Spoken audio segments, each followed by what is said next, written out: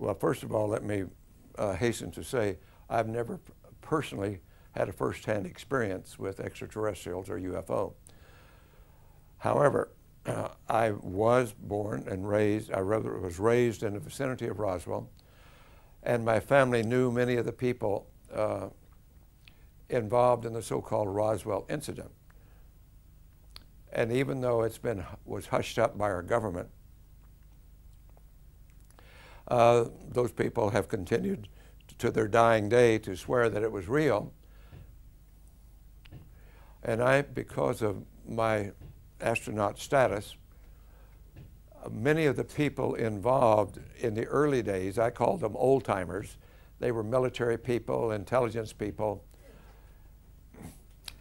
that were involved in the early investigation of UFO experiences. And I was privileged to be briefed by them. And they told me, because they were under security oath, but they wanted to get it off their chest before they passed on, that these were real things.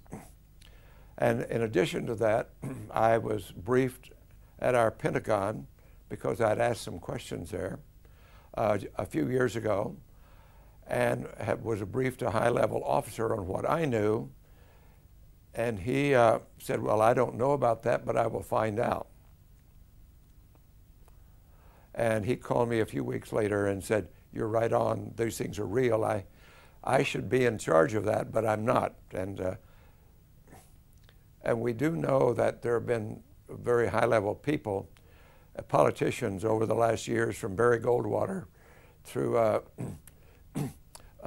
Jerry Ford and others in our government, and President Clinton, Bill Clinton, tried to break into that circle of knowledge and were resoundingly rebuffed, and were not able to do so.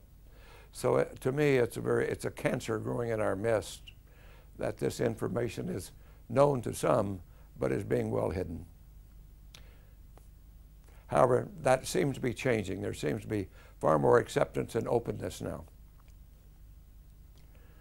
Well, it's kind of the monopoly. It's grown from the early days in which there probably was an adequate reason that the military did not believe they could protect or do their job if it was truly UFOs or extraterrestrial present. So they were frightened of that, and they wanted it covered up. But it then became kind of locked into the system, and it's become, to me, it's become a national scandal ever since.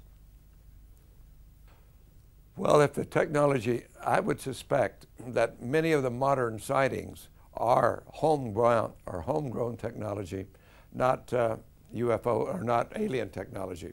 In other words, the vehicles are probably here. I don't know that for sure, but there seems to be a group, an industrial group, a military group that is in the know. And our President Eisenhower, when he retired from office in the late 50s, made the statement, beware of the military-industrial complex. And I suspect that's just precisely what he was alluding to, these hidden agendas and hidden technologies that are not available to the public at this point. But it really depends upon what the propulsion system is. And it does seem to be, from all we can understand, an anti-gravity propulsion system. But those of us who are not privy to the inner secrets of it can't say that for sure. But that seems to be the propulsion mechanism. We certainly, if there weren't friends, they could certainly have taken us over by now.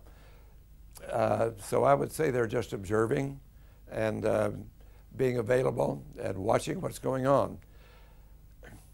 I don't have any fear of this whatsoever. We have more problems with our own culture and our warlike behavior than we do from the UFO phenomenon. Well, certainly in the last few years, the Belgian government, the French government, the Soviet government, the Brazilian government, and the Mexican government have opened their files, far more so than the United States had. Well, it probably, once we can get it opened up and it becomes public knowledge, certainly it'd be something that I would think all nations are interested in.